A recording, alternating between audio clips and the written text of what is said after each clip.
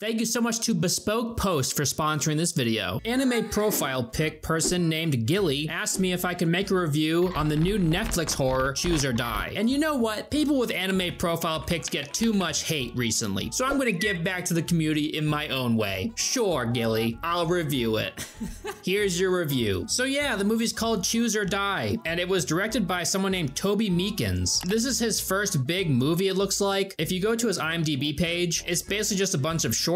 So yeah, I haven't seen any of this guy's previous work, and I don't expect that I will see anything that he makes in the future. The 80s. The 80s! Choose or Die is a sci-fi horror movie, and it's on Netflix, so you know it's gotta be great. Wait, there's no titties in this movie? I don't want to watch it if there isn't any titties. It's not very good, I don't think. The music used in this movie is either a random rap song or electronic. First crush with the preacher's son. First punch. So yeah, the composer was Skrillex. The movie is based around a cursed game. And guess what the game is called? It's called Cursor. Yes, I know, very clever.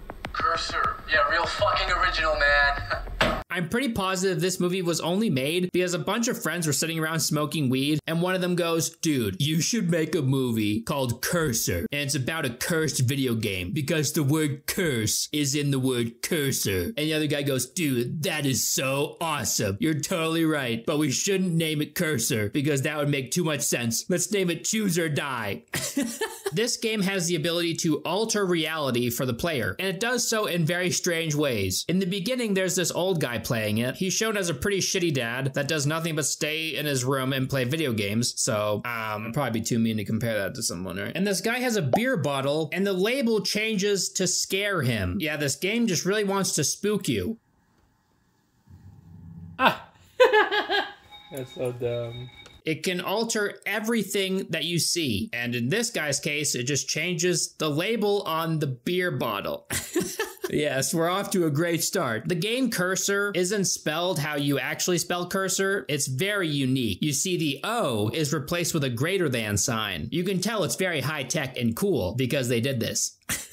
It doesn't look anything like an O. Makes the word look more weird and interesting. This game has like a morbid Dungeons and Dragons text only feel to it, and it gives you a choice. You have to go down one path or the other, and if you don't choose either, you die. But they don't ever show us someone dying because they refuse to choose a path. So it might be completely false, because every single time a character chooses something. Basically, think of the beginning of this movie as a horror version of The Matrix if it were written by Jake Paul. We interrupt this video to bring you a message from our sponsor, Bespoke Post. Bespoke is a monthly membership club delivering awesome bunches of top shelf goods from under the radar brands, and it's free to join. Every month they introduce their members to cool new products, outdoor gear, barware, home and kitchen goods, clothing, and more. What you get is based on a preference quiz that members fill out when signing up. The box lineup changes every month, and each box has around $70 in value, but you only pay a fraction of the price. 90% of the products in Bespoke Post boxes come from small businesses, many of which are based right here in the US. So far, I've gotten 3 amazing boxes. First of which is called Alchemy, which is a bunch of home bar with pro-level cocktail wares. The second box we got is called Hibernate. It came with the comfiest slippers I've ever worn. Damn, Daniel. And as a bonus, it came with a really great smelling room spray. I also got Scorch. I'm a big fan of hot sauces. And this introduced me to 6 hot sauces that I've never tried. Before getting anything from Bespoke, the site will bring you through a bunch of questions and they'll ask you about yourself. To get 20% off your first box, click the link in the description or go to bespokepost.com/ElvisTheAlien20 and enter code ElvisTheAlien20 at checkout. The URL should be all lowercase and the code should be all capitalized. Thank you so much to Bespoke Post for sponsoring this video. Now back to the review.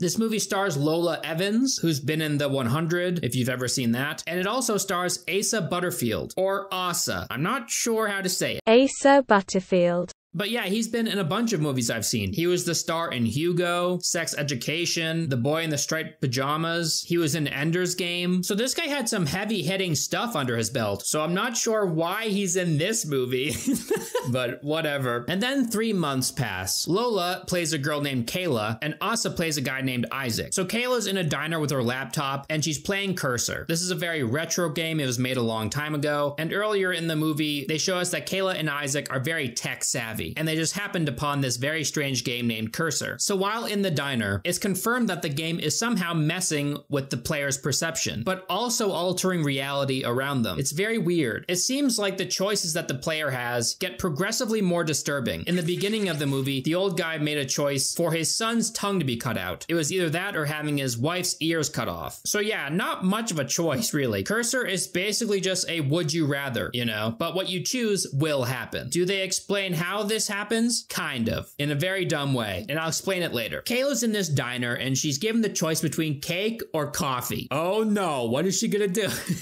And the menu for the diner changes, so it just says cake and coffee. They only serve coffee and cake. Does it even say what kind?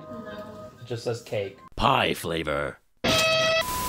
She looks away for a second, she looks back, and the menu changes back to what it normally said. She tries to close the laptop, and then she's brought into limbo or something with her dead little brother, and he tells her that she has to continue to play the game. So she opens the laptop, and she's brought back to reality. Oop, there goes gravity. Mom spaghetti. These computers like mess with your mind, I guess. Then the waitress starts acting very strange. She starts breaking glasses over and over, and then Kayla is given a choice for her to continue breaking them or to clean up the mess. Kayla chooses for her to clean up the mess. So the waitress starts eating the broken glass that's all over the floor. Kayla tries to stop her, but then the waitress's boss wakes up, gets up, and screams like a banshee at Kayla. Putting makeup on a pig. You call it first world. Okay. What is happening?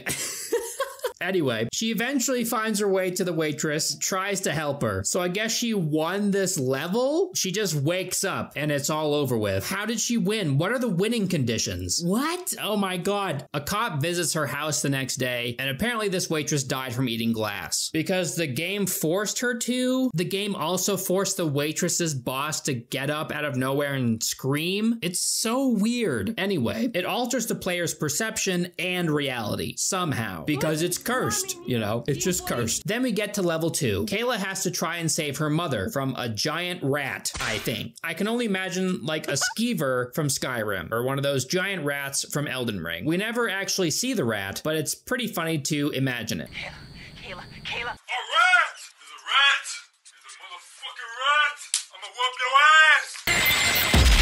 So yeah, this game created a giant rat for Kayla to control, and she's on the phone with her mother, desperately trying to get her mother to safety. But at the same time, she has to make choices for this rat, and the giant rat is on its way to kill Kayla's mother. This game Cursor also has a very cheesy narrator, and he speaks for the rat. It's pretty hilarious. There's no meat in the bathroom. Meat. There's no meat in there. Where's the meat? Meat!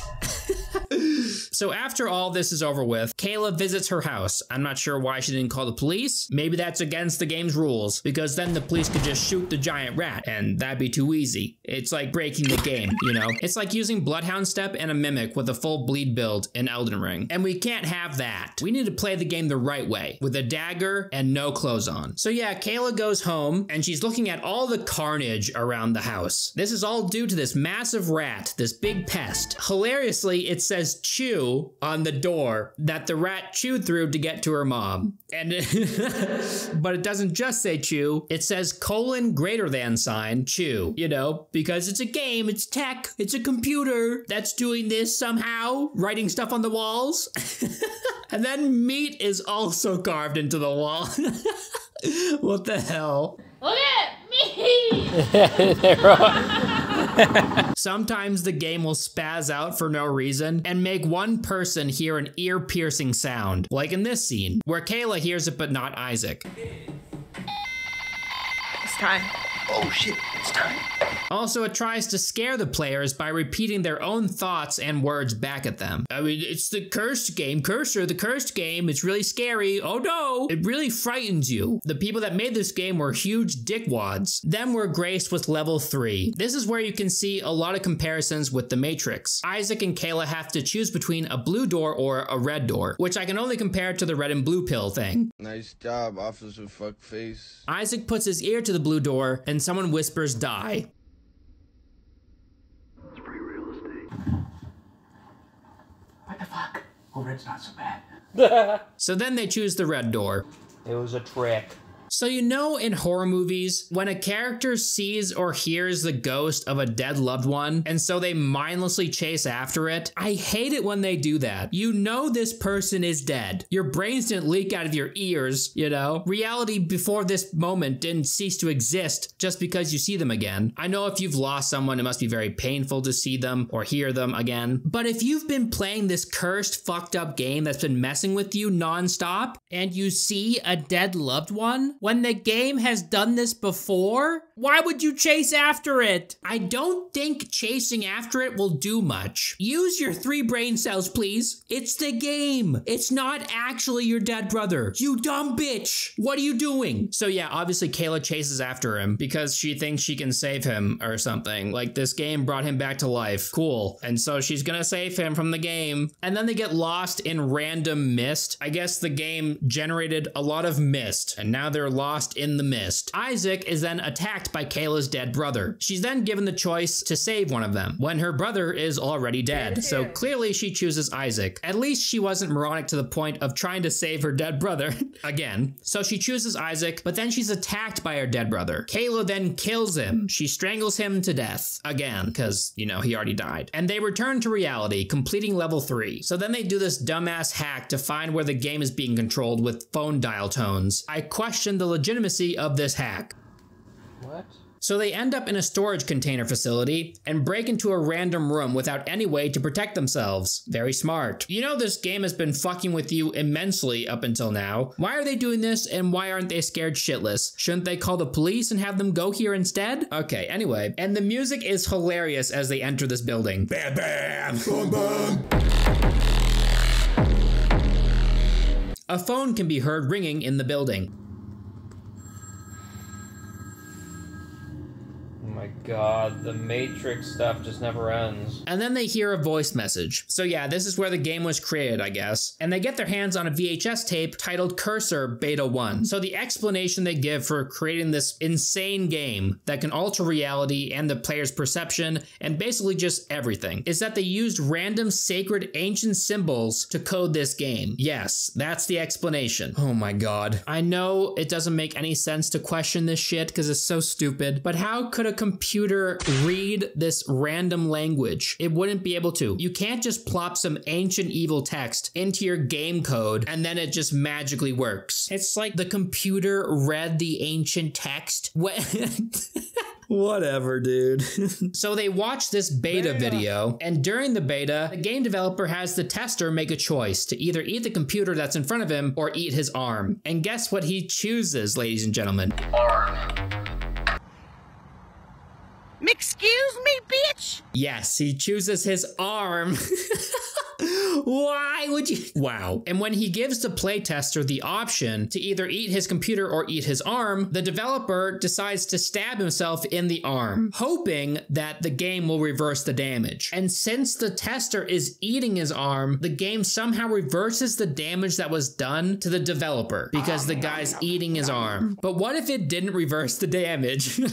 He just has this massive gash in his arm, so he's got to rush to the hospital. Wow, okay. Very smart move, bro. And where did this game testing take place? Did he put this on Craigslist and some weirdo was like, hell yeah, I'll go test this random game? Was Craigslist even a thing back then? March 12th, 1984 at 9:20 p.m. Like what? Did he find this guy on the side of the road? Does this guy have family? I'm assuming the developer had him killed after he ate his own arm, because if he didn't and just let this guy leave, I'm sure that would cause a lot of problems for him. But they don't explain any of that. It's just something that happened. And the more the cursed suffer, the more the cursor benefits.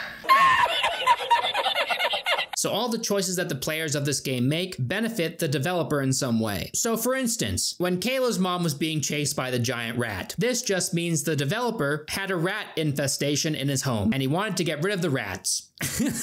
This doesn't actually happen in the movie, but I like to imagine that it did. And when he had the waitress breaking all of those glasses, it was because the developer made a whoopsie and he dropped a glass of water on his way to play Minecraft.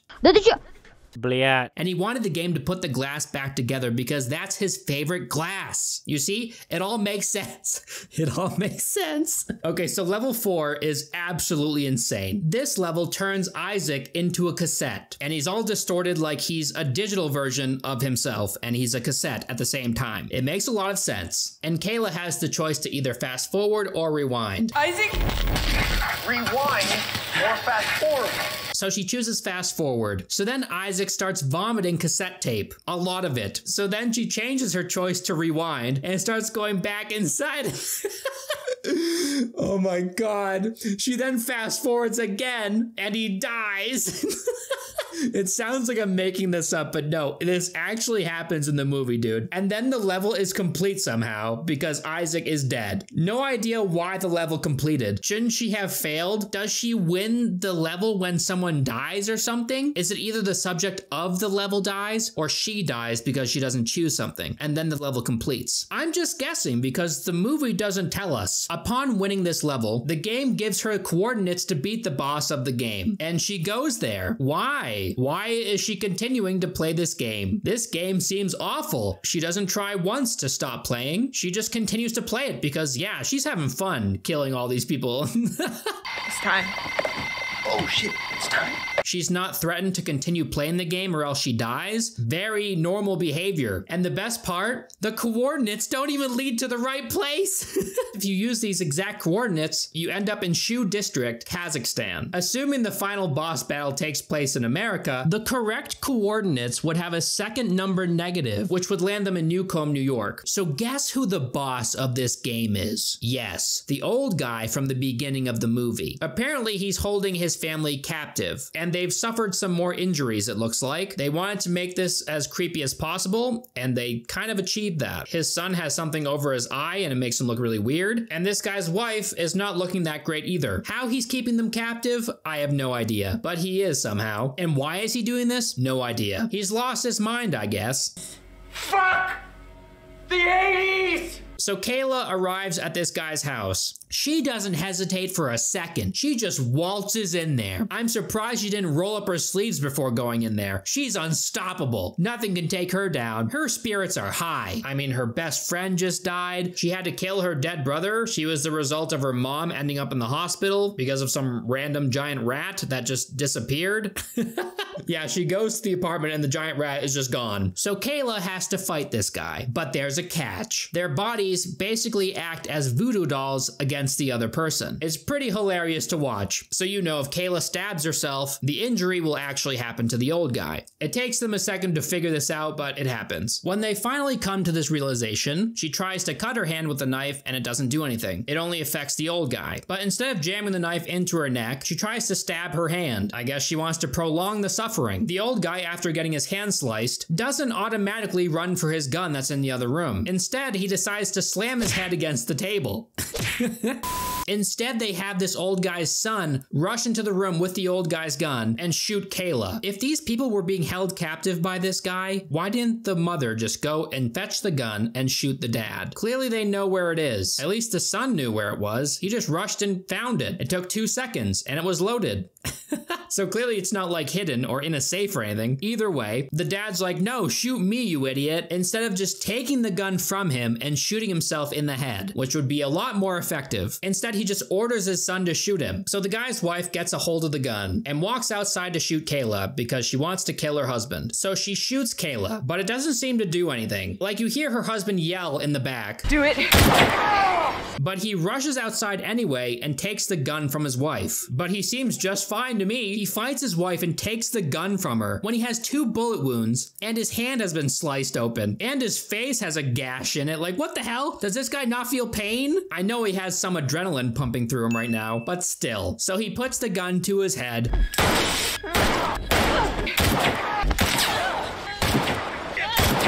And he pulls the trigger, and of course, it's out of ammunition.